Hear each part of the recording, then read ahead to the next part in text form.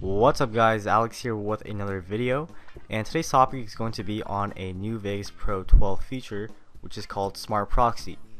So over here on the timeline I have a high definition video, and when I'm trying to preview it so that I can edit it, you're going to notice that the video is a little choppy. So Smart Proxy is going to help solve this problem, and I'll explain why.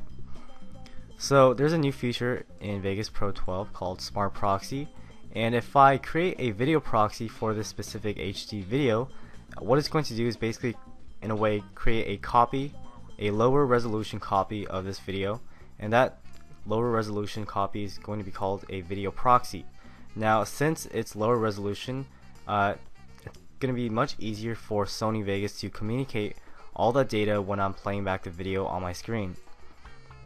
And when you're actually rendering out the entire video, Sony will use the original video instead of using the Smart Proxy in order to have the best video quality when you're rendering out your video.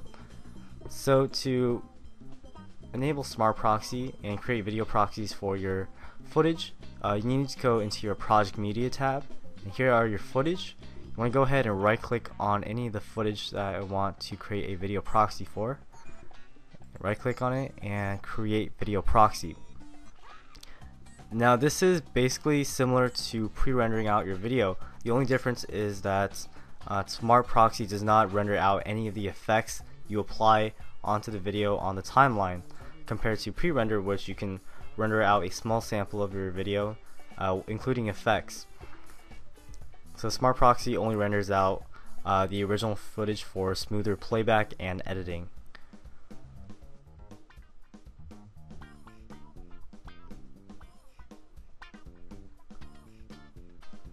And when you're creating a video proxy, you want to make sure that the video that you're creating a video proxy for is on the timeline.